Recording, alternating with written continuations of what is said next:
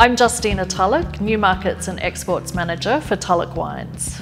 I'm actually the fourth generation in our family to be the custodian of the family business. My father Jay, whose third generation, is also involved, along with my sister Christina. She's our CEO. She's really modernised it and grown it into the really loved brand that it is today.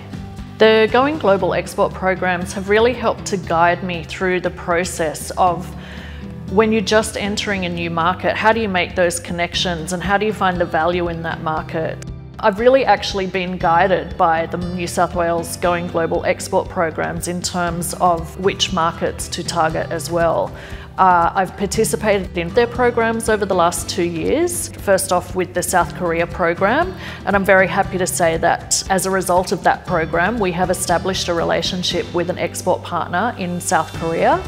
Generally speaking, you kick off with the team that's based in Australia from Investment New South Wales, and then after the first couple of calls where you go through all of these introductory information, they then bring in the local team that they've chosen to partner with in country to really dig deep into the laws, the consumer preferences, the marketing. They'll go into supermarkets and show you around virtually to see what other products in your category they have available already in market, so you can do a bit of a competitor analysis.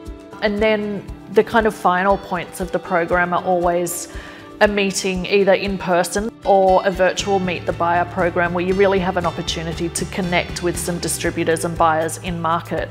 I'd really like to see us grow into another 2 or 3 new export markets in the next kind of 1 to 2 years. Now is the time to start going and visiting some of these people that I've managed to connect with through the programs in person in their countries.